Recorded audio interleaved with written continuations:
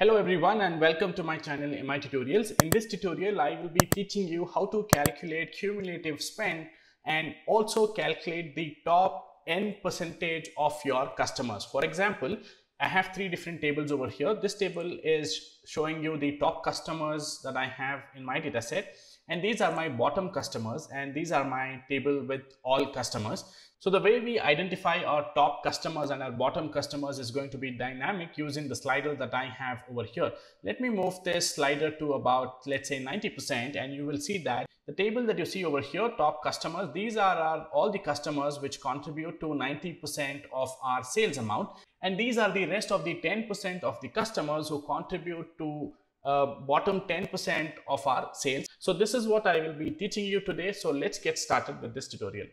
So the first thing that we will do here is we will create a new measure here to calculate our sales value.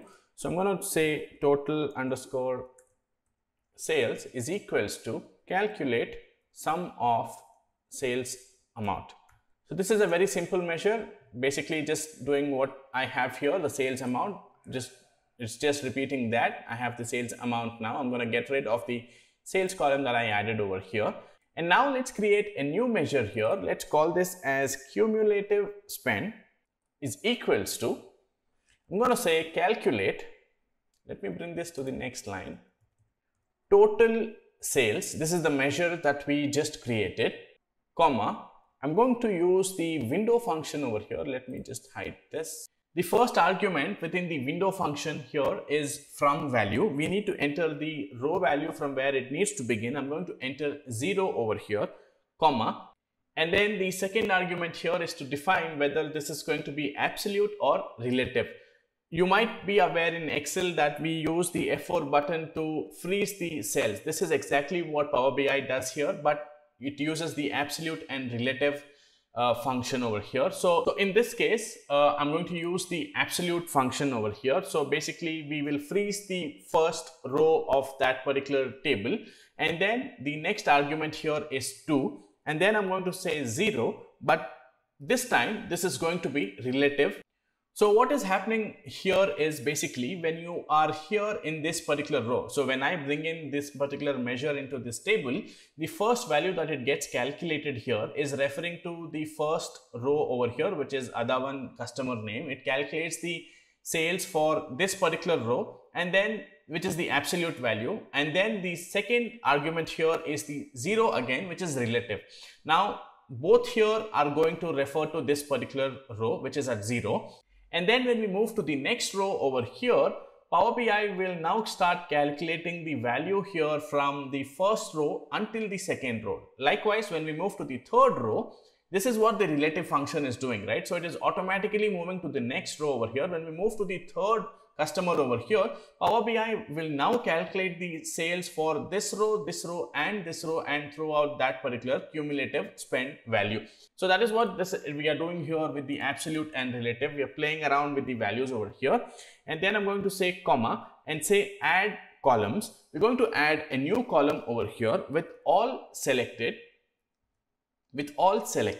I'm going to use the customer name over here because we have selected the customer name in this particular table. I'm going to use all selected customer name. I'm going to close the bracket over here followed by a comma, and now we need to enter the name of the column. I'm going to open quotes here and type in cust over here. We need to define a different name for this. I'll tell you later why we need that.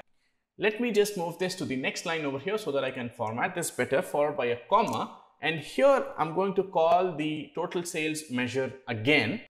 I'm going to close the bracket now, followed by a comma, and now we need to define the order by customer in this case, but this time we're not going to refer to the customer name column that we have in our table, but this time we are going to refer to the cust column that we just added in the section above over here. That is why we referred to this particular column with a different name, followed by a comma, and then we need to define how this particular column needs to be ordered. In this case, it needs to be by descending. I'm going to use descending over here. Then I'm going to close the brackets thrice over here so that we close the calculate function and then commit to this particular piece of text. We've now created the cumulative spend. Now let's bring in the cumulative spend measure into our table by clicking this box, and you will see that let's sort this by descending, and you will see that the first row over here has the same amount that we have in our first column. However, for the second row, it is calculating the sum of both these customers and showing us the total value of these two customers. And now we need to calculate the cumulative spend percentage for each of these customers. So what we will do is we will now create a new measure over here. I'm going to call this as cumulative spend percentage is equals to, first let's define a variable over here. I'm going to define a new variable. I'm going to call this as all sales. To calculate the percentage, we need the denominator value to be fixed across all of these customers, right? So to do that, what I will do is I'm going to define a new variable called as all sales and then say calculate total sales, comma, and then I'm going to say all of my grocery sales table. What the all function does here is basically it removes all the filters that are being applied to that particular data set and returns the total sales value. So, and now let me say return all sales in this case, and let's commit to this piece of code. We've not calculated the percentage yet. I'm just going to show you what the value that this is going to show us. So as you can see over here, it is going to show the same value here of the total for all of our customers. Now comes the next step. Now I'm going to say divide. Divide what? Divide our cumulative spend, the value in this particular cell over here. Divide that by our numerator value, which is all sales, that we have defined over here. Our variable that we've defined, we're calling that particular variable here and referring to 54 million sales over here, and with cumulative spend, we are referring to 1,38,625 sales. And when we divide this, we are going to get the cumulative spend percentage. Let's change this to percentage and add two decimal values over here.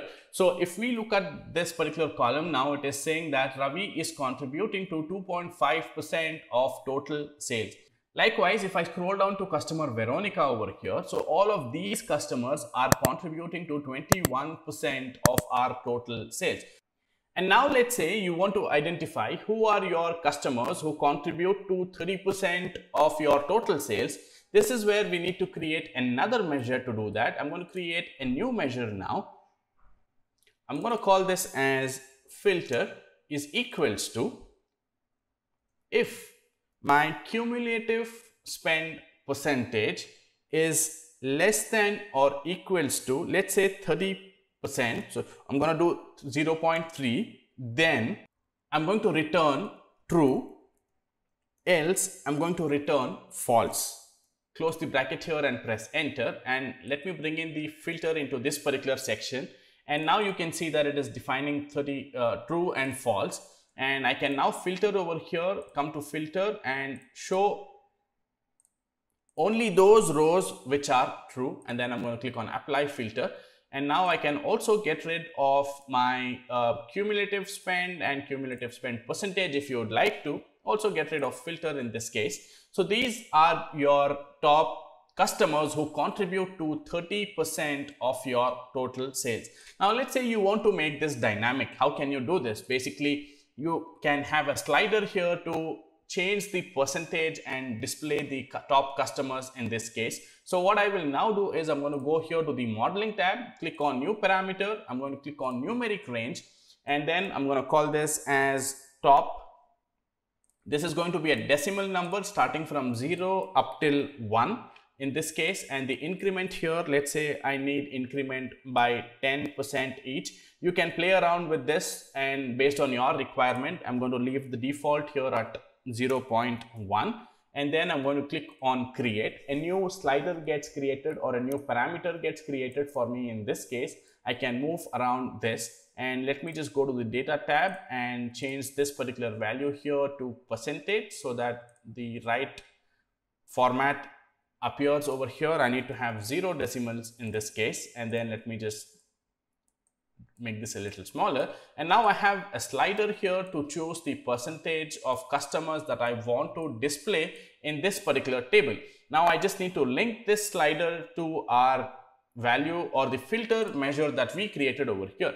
So what I will now do is, instead of hard coding the 0.3% over here, I'm going to change that to top value. This is the measure, or this is the parameter that we created. I'm going to refer to that particular top value over here, and then if it matches, then return true, else false. Now I'm going to commit to this particular piece of code, and now since the slider is set at 100%, you are seeing all the customers that we have in our table contributing to 53 million spend or sales in this case.